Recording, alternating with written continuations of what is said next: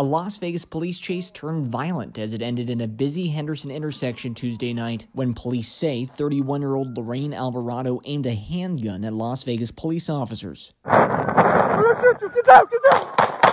Moments later, a second Metro police officer responded to the scene near the busy intersection when, for a second time, Alvarado pointed her gun at police. Drop the gun!